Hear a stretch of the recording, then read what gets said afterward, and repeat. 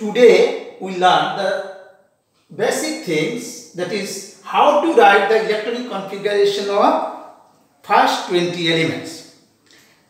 ये चीज़ बहुत इम्पोर्टेंट है क्योंकि हम देखा कि हर बच्चा लोग 9-10 का पहले केमिस्ट्री से डरता है, क्योंकि वो सिंबल इक्वेशन जब केमिकल इक्वेशन देखता है बस वहीं पर केमिस्ट्री से नाता टूट जाता है। तो हम ट्राई कर रहा है कि तुम लोग का पहले से जस्ट एक रिफ्रेश हो जाएगा, फिर एक सिस्टमेटिक वे से तुम्हारा दिमाग में आ जाएगा, इसलिए ट्राई किया। फर्स्ट पहले हमको क्या करना है, फर्स्ट 20 एलिमेंट्स के नाम सीखना है। पहले नाम तो पहले 10 को सिखाता है, hydrogen, helium, lithium, beryllium, boron, carbon, nitrogen, oxygen, fluorine, neon. ये 10 कैसे सीखेगा, एक ये याद रखो, hi hello listen BBC news on Friday night. Hi H hydrogen आ जाएगा, हेलो फिर H है तो हीलियम आ जाएगा याद में, लिसन Li लिथियम आ जाएगा, बेरिलियम, बोरॉन, कार्बन, न्यूज से नाइट्रोजन आ जाएगा, O से ऑक्सीजन, F से फ्लोरीन एंड N से नियॉन। तो हमारा हो गया hydrogen, helium, lithium, beryllium, boron, carbon, nitrogen, oxygen, fluorine, neon, 10 हो गई। फिर इसको 10 सीखना है, sodium, magnesium, aluminium, silicon, phosphorus, sulphur, chlorine, argon, potassium and calcium. इसको सीखने के लिए देखो नहीं हिंदी मतलब सेंटेंस ऐसे ही बनाया हम, तुम लोग भी कोशिश करना अपना अपना स्टाइल से, अपना अपना ट्रिक होता है सबका। तो नहीं मांगना एलियन से, ये 4 से हमारा हो जाएगा। नहीं यानी सोडियम आ गया, एन से मैग्नीशियम आ गया, यहाँ एलियन से एल्युमिनियम आ गया, से सिलिकॉन आ गया, है कि नहीं। 3 ड्रिंक्स का नाम सीखो, Pepsi, Sprite, Coca Cola. P से फास्फोरस, S से सल्फर, कोका कोला से क्लोरीन आ गया। और 3 फ्रूट्स देखो, अंगूर, काजू, कैप्सिकम। अंगूर आर्गन, काजू से के मतलब पोटेशियम आ गया, और कैप्सिकम कैल्शियम आ गया। तो इसी तरह हमको 20 को लर्न करना है, अपना अपना मेथड से लर्न करना है। तो देखो हर एक एलिमेंट्स के हम लोग शॉर्ट फॉर्म में जो रिप्रेजेंट करता है उसी को बोलते हैं symbol. Symbol is the form to represent elements. जैसे हाइड्रोजन के A, हीलियम के He, इसको हमको लर्न करना है। Lithium Li, beryllium B, boron B, carbon C, nitrogen N, oxygen O, fluorine F, neon का Ne।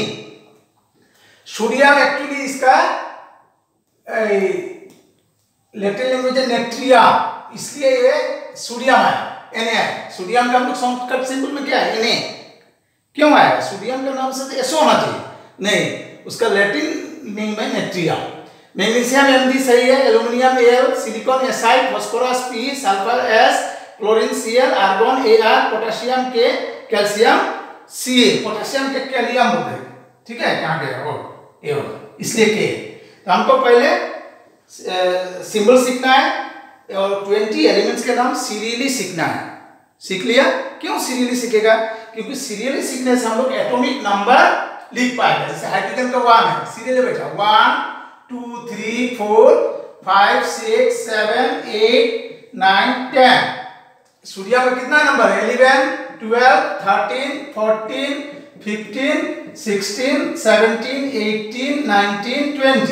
ये सब एटॉमिक नंबर है। क्या है, एटॉमिक नंबर। ये तो एलिमेंट है, सिंबल एलिमेंट का है कि नहीं। तो अब आएगा कि एटॉमिक नंबर क्या चीज है। देखो ये जो एटॉम रहता है ना, ये तो एक्चुअली सिंबल रिप्रेजेंट्स एलिमेंट्स और N atom of element. 1 symbol actually hydrogen लिखा है मतलब 1 एटॉम ऑफ हाइड्रोजन, क्लियर। तो एटॉम में क्या रहता है, एटॉम में 3 चीज रहता है, इलेक्ट्रॉन, प्रोटॉन और न्यूट्रॉन। क्या क्या रहता है बोलो तो, इलेक्ट्रॉन, बोलो इलेक्ट्रॉन, प्रोटॉन एंड न्यूट्रॉन। ये 3 चीज रहता है सब एटॉमिक पार्टिकल्स एटॉम का अंदर।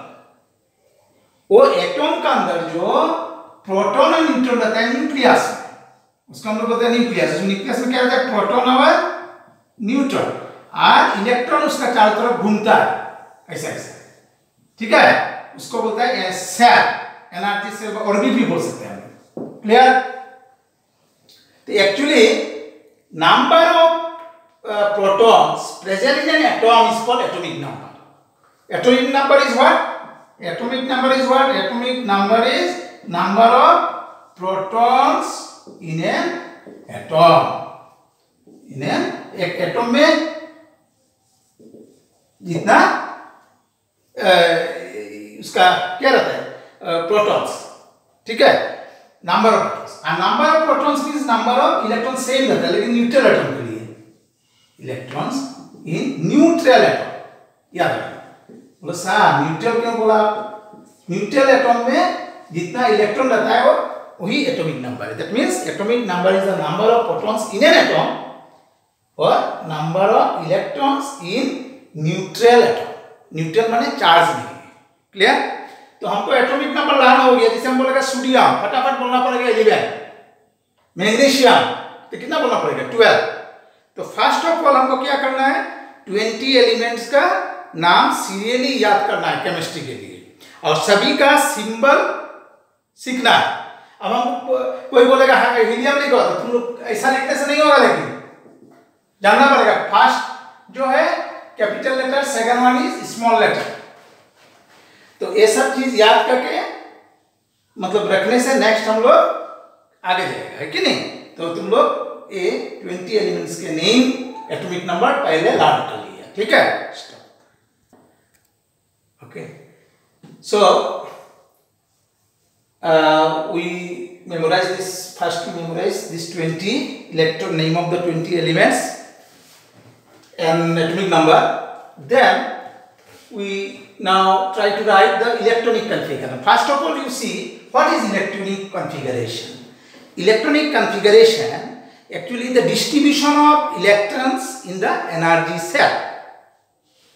Electronic configuration is what? Distribution of electrons in the energy cell.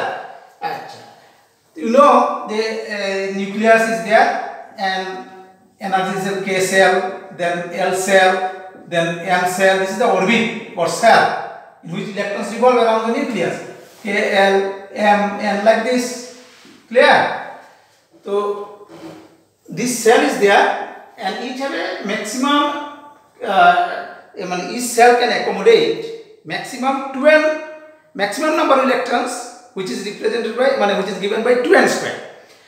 And this rule of electronic configuration was made by Bohr and Bury rule. First rule is maximum of electron in each cell of an atom is what? 2 given by 2n square. The first cell, that is K, first cell is n1. So 2 into n का value कितना बैठेगा 1 square, तो 1 square माने 1 और 2 1 जब 2 माने first cell में कितना रहेगा इलेक्ट्रॉन 2, सेकंड सेल में 2, सेकंड सेल माने n का वैल्यू 2, तो 2 स्क्वायर मींस व्हाट 4, 2 2 जा 4, 4 2 जा 8 इलेक्ट्रॉन, माने मैक्सिमम कितना रहेगा 8। m तो थर्ड सेल है ना, तो n का वैल्यू कितना बैठेगा 3, तो 3 स्क्वायर मींस 9, 9 2 जा कितना हो गया बोलो 18 इलेक्ट्रॉन्स।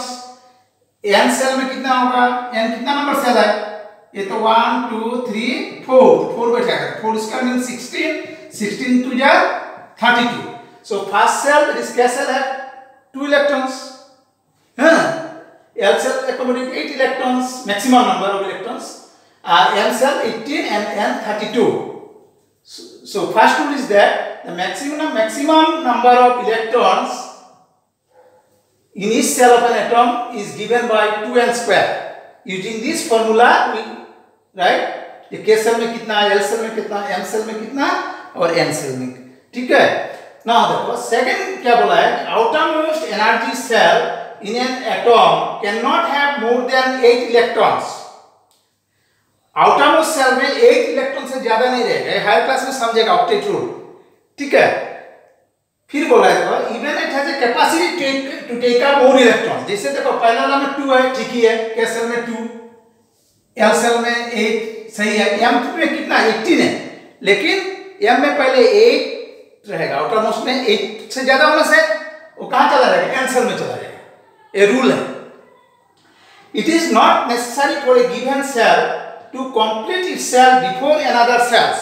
हम सोचते कि नहीं सर फर्स्ट सेल में तो 2 ठीक है भाई, 2 कंप्लीट कर लिया, सेकंड सेल में 8, M में तो 18 जब तक एकोमोडेट नहीं होगा तब तक N में नहीं जाएगा, ऐसा बात नहीं है, लेकिन 8 होना चाहिए, 8 के ऊपर होने से नेक्स्ट सेल में चला जाएगा। It is not necessary for a given cell to complete itself before another cell starts forming. As a rule, the new cell is formed as soon as the outermost cell acquires 8 electrons, मतलब outer cell में 8 होने से ही वो अगर access electron है तो दूसरे आगे वाला सेल में चला जाएगा।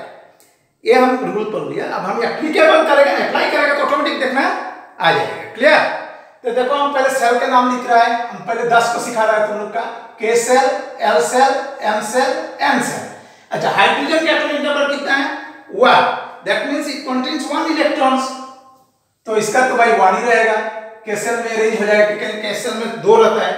हीलियम का 2 है, के सेल फुलफिल हो गया, हाँ फुलफिल हो गया 2 कंप्लीट। लिथियम 3 है तो फर्स्ट सेल में तो 2, तो एक बचा वो एल में चला जाएगा। ठीक है? बेरिलियम का 4 है, फर्स्ट सेल में 2, ठीक है ना, 4 में 2 चला गया तो 2 रह गया, और सेकंड सेल एल में चला जाएगा। लाइक दिस बोरॉन 5 है, 2 3 ऐसा जाएगा। ये सब एक ही टाइप का है, 5 2 6 2 7। नियॉन का कितना है? 2 8। ठीक है, एक तो रह सकता है ऑटोमोस्ट में। तो ये फर्स्ट टाइम तो बहुत इजी है कि नहीं? अब आ जाओ नेक्स्ट 20 में, माने नेक्स्ट 10 में। सोडियम कितना है? 11। तो के सेल में कितना रहेगा बोलो? 2। ठीक है, नेक्स्ट में मैक्सिमम 8 10, तो बचा कितना? 1, और एम सेल में चला जाएगा। सिमिलरली मैग्नीशियम 12 है, फर्स्ट में 2 रहेगा, 8 और 2 चला जाएगा एम सेल में। एल्युमिनियम लाइक दिस करते जाओ, नहीं बोल रहा है 2 8 4 ऐसा जाएगा, 2 8 5 बचा जाएगा। सल्फर का 16 है, 2 8 6 चला जाएगा एम सेल में। क्लोरीन का 17 है, 2 8 7 चला जाएगा। आर्गन का 2 8 8। अब आ जाओ पोटेशियम में। पोटेशियम का 19 है, फर्स्ट के सेल में कितना इलेक्ट्रॉन्स? 2। देन एल सेल में 8 10, तो बोलेगा 9 लिख देगा सर, क्योंकि 9 में तो आप बोला ना सर एम सेल में 18 रहेगा। है क्वेश्चन करेगा, हमको पता है, मनोरंजन कर रहा है ये सर, ये तो सही है 18। आप क्यों नहीं होगा? वहां पर जगह तो है, बहुत बेंच उंच खाली है, अभी लॉकडाउन में इसी खाली है, ठीक ना? तो बैठा देगा क्या? नहीं बैठाएगा, क्योंकि इसमें क्या है तुम्हारा में आउटरमोस्ट इलेक्ट्रॉन में 8 का ऊपर नहीं रहेगा। तो 8 फुलफिल हो गया एम सेल, तो वो 1 कहां चला जाएगा? एन सेल में। क्लियर? 20 कैल्शियम बोलो, के सेल में 2, एल सेल में 8 10, एम सेल में मैक्सिमम कितना ही बैठेगा? 8 बैठेगा। 18 कैपेसिटी है लेकिन नहीं बैठेगा, ऑक्टेट रूल फॉलो करना पड़ेगा। देन वो चला जाएगा 2 2 8 8 2। तो आज हम सिंपल चीज एक्सप्लेन किया। फर्स्ट हमको क्या करना है, ये 1 वीक टाइम दे रहा है, तुम लोग एक काम करो, पहले 20 एलिमेंट्स के नाम एकदम मेमोराइज करो। हमको जैसे पूछो सर क्लोरीन कितना एटॉमिक नंबर? 70, तब हम लोग बोलेगा जे भाई इसका कॉन्फ़िगरेशन 2.8.7। क्लियर? तो पहले नाम सीखना है 20, then symbol, then automatic atomic number याद हो जाएगा। उसके बाद वो distribution of what electrons in the energy cell, that is the electronic configuration सीख लेगा। नेक्स्ट डे इलेक्ट्रॉनिक कॉन्फ़िगरेशन से कैसे पता चलेगा कौन सा एलिमेंट्स मेटल है, कौन सा नॉन मेटल्स है, कौन सा मेटलॉइड है कि नहीं, कैसे वैलेंसी निकालेगा, ये सब, या ये एलिमेंट्स पीरियोडिक टेबल में कौन सा ग्रुप में है, कौन सा पीरियड में है, ये सब लेकर हम लोग डिस्कस करेंगे नेक्स्ट डे। Okay bye.